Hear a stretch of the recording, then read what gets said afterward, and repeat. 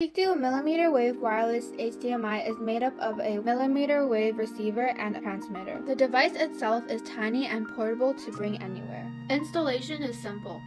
Plug the mmWave transmitter in the output device, like your phone or game consoles. Then plug the mmWave receiver in the input display device, like the TV at home or a monitor. Plug and play. No need to scan QR codes to download apps, neither is Wi-Fi needed. This solves the issue of redundant cords. The tiny minimal device is also a fine decoration. This mmWave wireless HDMI supports up to 30 meters, 98 feet range, which is beyond my living room anyway. But this is hardly the point. No doubt, the biggest challenge is the quality of the image. PeakDo mmWave wireless HDMI supports up to 4K at 30Hz and is compatible with 1080p at 120Hz.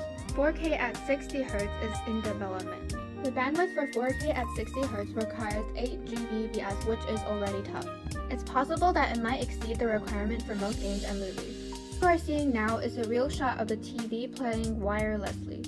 Now that the PeakDo is impeccable in regards of being wireless and the quality of the image, what about the latency that matters the most?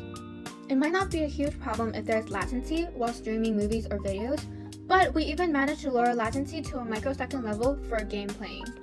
Let's put it to the test. Take a screenshot randomly. We can see the stopwatch on the output and input devices are just 1 digit different for a microsecond. This proves that the latency is really low, even lower than the common wired HDMI connection. People who worry about the latency can rest assured. Try it after you receive the device. Now I believe you guys are all catched up on the PeakDo mmWave wireless HDMI. So here's the question, how does PeakDo mmWave wireless HDMI achieve such low latency? The secret is just lying within the product name, mmWave. The other wireless HDMI products are based on technology of Wi-Fi, which has a bandwidth of only 0.25 Gbps. mmWave is up to 3.96 Gbps, which is around 15 times greater than Wi-Fi. The speed of the mmWave is also dozens of times faster than Wi-Fi, not to mention the stability of the connection.